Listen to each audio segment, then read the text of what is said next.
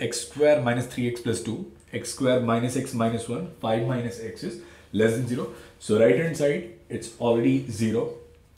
So I can factorize the first expression, x minus 1, x minus 2. Now I cannot factorize the second one, x square minus x minus 1. So I'll simply write it as x square minus x minus 1. And then this is 5 minus x and this is less than 0. Now I'll try and find roots of this expression. So roots are x is 1, x equal to 2.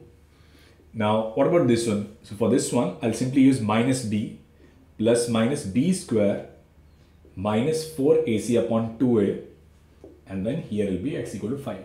So the roots of this expression are 1, 2, 1 plus or minus under root 5 divided by 2 and then 5. So now I'll put these roots on a number line. Now what's the smallest one? Smallest value is 1 minus root 5 by 2. So this one is 1 minus under root 5 by 2 and then followed by 1. Now after 1 we'll have, now what is root 5? Root 5 is 2 point something. So 2 point something plus 1, 3 point something. 3 point something divided by 2 is approximately 1.5 something. So the next one will be 1 plus under root 5 by 2 followed by 2 and then finally it will be 5.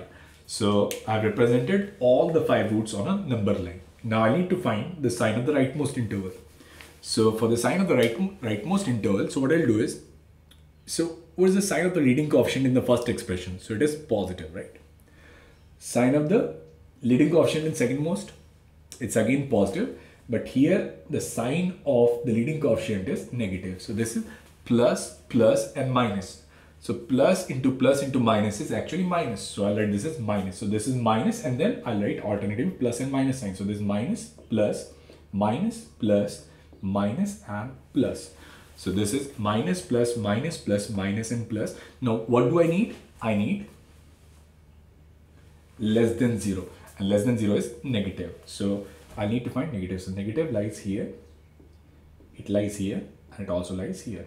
And now there is not an equality sign, so I'll simply use open circle. So this is open, this is open, this is open, and that's also open. So I'll simply write the answer to this question is x belongs to 1 minus under root 5 by 2 to 1, both not included, union 1 plus under root 5 by 2 to 2 not included, and union 5 to